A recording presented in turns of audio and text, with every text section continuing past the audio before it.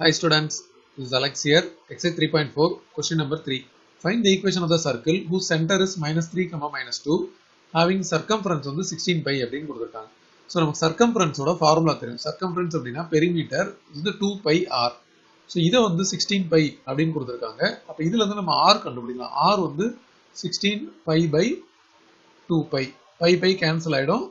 This cancel 8. So, center is so, center is நம்ம வந்து -3, -2 அப்படின்றத நம்ம h, k அப்படி எடுத்துக்கலாம்.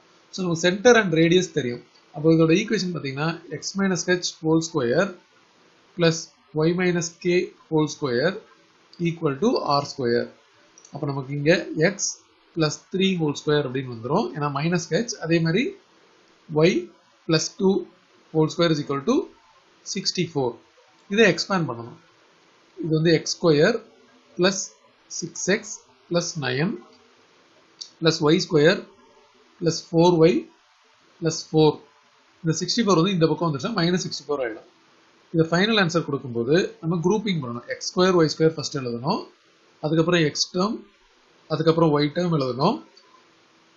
அதுக்கு அடுத்து இந்த நம்பர்ஸ் எல்லாம் சிம்ப்ளை பண்ணனும். இது வந்து பாத்தீங்கன்னா -60 வரும். -60 ஓட நமக்கு +9 இருக்கு. அப்போ -51 equal to 0.